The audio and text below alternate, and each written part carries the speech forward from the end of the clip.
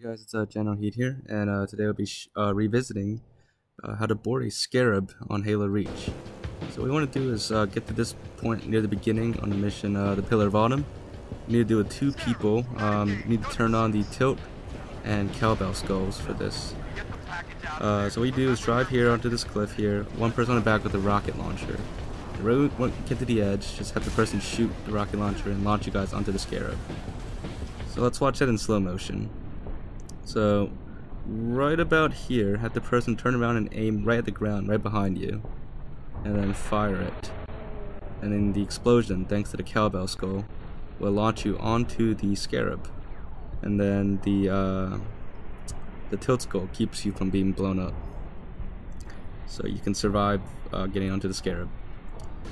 Now, once on the Scarab, you're free to explore around. This is actually the original Halo 3 Scarab. They just pretty much copied it into Halo Reach. Everything about it is the exact same. You can even destroy the Scarab, partially destroy it. You can destroy this back part and then it just leaves like a giant hole in the back.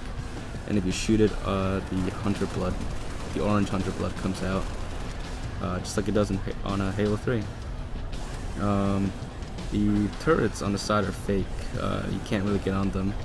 So eventually the Scarab will hit the barrier and you will get pushed off of it and back onto the ground. There is a way to use the Scarab to get out of the map and actually do a time travel glitch, but that's another glitch we'll revisit later. This is just a really quick glitch we wanted to show you again for our next revisit. So, you know, we got some really big ones coming up soon, so make sure you subscribe and stay tuned to check those out. And remember to drop a like if you enjoyed this, and we will see you next time.